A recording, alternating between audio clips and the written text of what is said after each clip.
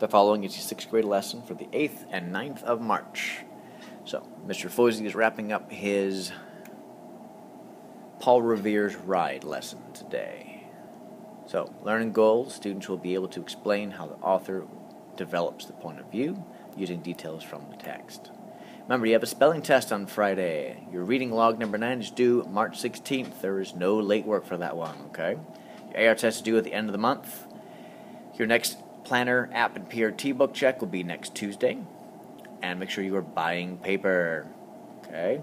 I'm kind of not joking around anymore. I will actually start charging people for paper if they need it starting next week, okay? Complete the bell work.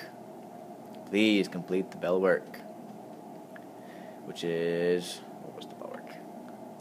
Bell work was post-it note, right? Put 2 things you have learned from this lesson when done. Put on the post-it on the whiteboard. We're going to complete something called a TP cast today. It's an analysis of a poem, okay? We're going to take a quiz as well. And there's an end of the unit video, which we did not get to in class.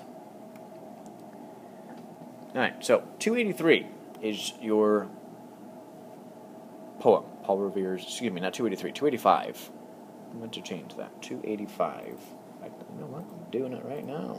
I'll change that to 285. There we go. So, page 285 is Paul Revere's Ride. You're going to answer all of these questions here. Okay, it's going to take you a little while because this was block day's work. So, make sure you're pausing the screen so that way you're able to tell what's going on. Alright, and your quiz. If you're absent, it is currently on eCampus. Okay, it's just Paul Revere's Ride quiz. So, take that, and then Mr. Foy's going to make sure he gets those grades updated for you shortly. Okay. Now, we weren't able to get to it in class, but if you would like, go ahead and type in that YouTube address into your video, into your computer, your web browser. And that'll show you kind of a fun little way of wrapping everything up, which we didn't quite get to today in class.